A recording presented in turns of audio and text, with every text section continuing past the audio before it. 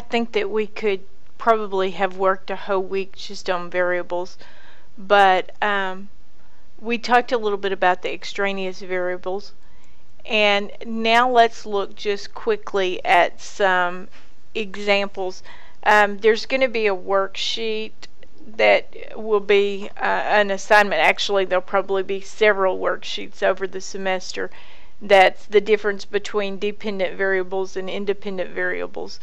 But if you excuse me, if you were doing a test over TV violence, some kind of a study examining if TV violence increases aggression in children, then what would be your independent variable?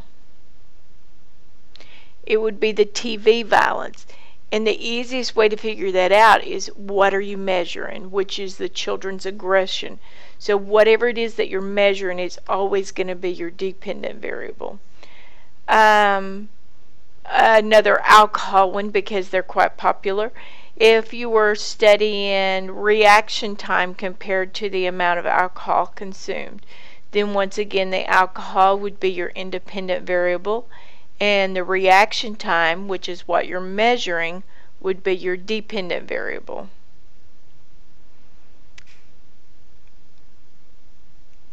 If you were doing a study where in a restaurant they were trying to decide if putting a smiley face on the check increased the tips, your independent variable would be what? The smiley face. And the dependent variable, what you're measuring, would be the amount of the tips. And by the way, they did do that study, and they found that it increased tips for female servers but not for male servers. So that's kind of an interesting look at that. So once again, we know that the independent variable is the variable that's manipulated by the experimenter, and the dependent variable is that which is studied.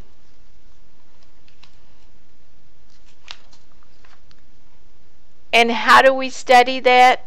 These are some of the scales of measurement that we use, and we're going to talk about them more in the next few slides.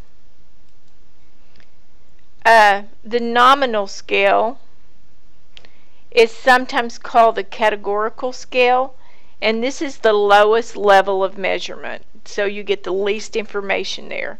And nominal means name. So some other examples might be hair color, eye color, occupation, research observing monkeys, types of music, introvert or extrovert.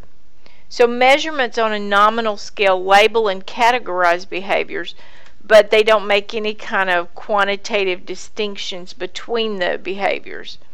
So in the Bobo doll experiment, if Bandura had categorized children as aggressive passive, then that would have been considered nominal data.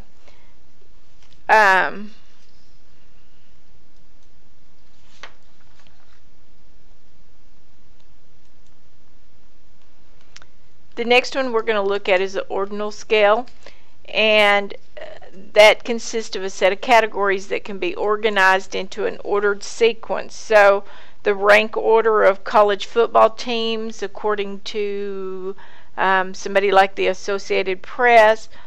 So measurements on an ordinal scale rank the observations in terms of size or magnitude. So although you know the order of the magnitude, you don't necessarily know the difference in the degree of magnitude. It provides information about greater or less than, but doesn't tell how much greater or less than.